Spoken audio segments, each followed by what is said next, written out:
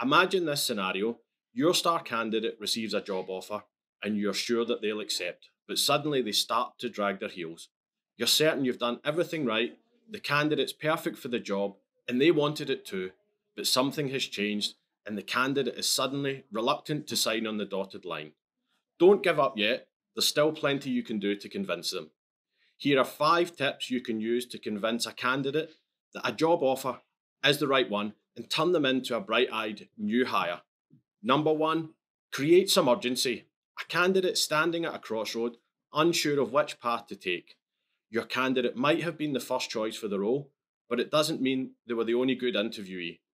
Remind your candidate there's a time limit on the job offer, as other candidates are still waiting to hear if they were successful. This way, you'll create urgency and remind your candidate that the job is a highly sought after role.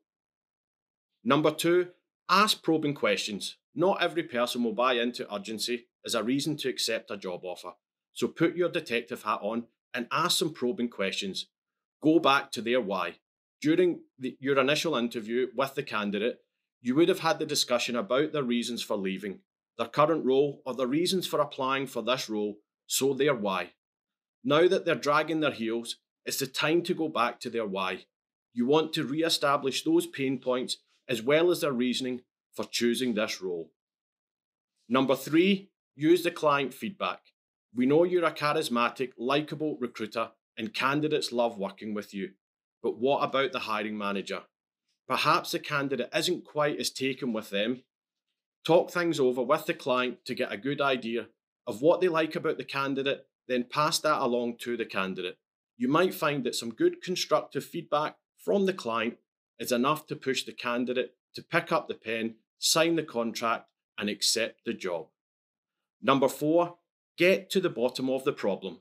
You've asked your candidate some probing questions, gone back to their why, and shared client feedback with them, but they're still not convinced. It's time for some tough love. Be direct and ask your candidate what's changed to make them unsure of the role now. Number 5, know when to say goodbye. When all is said and done, there are times when enough is enough. If your candidate is excessively delaying the process and preventing another candidate getting a chance, you need to pull the plug. Give them the choice, take the job now or walk away.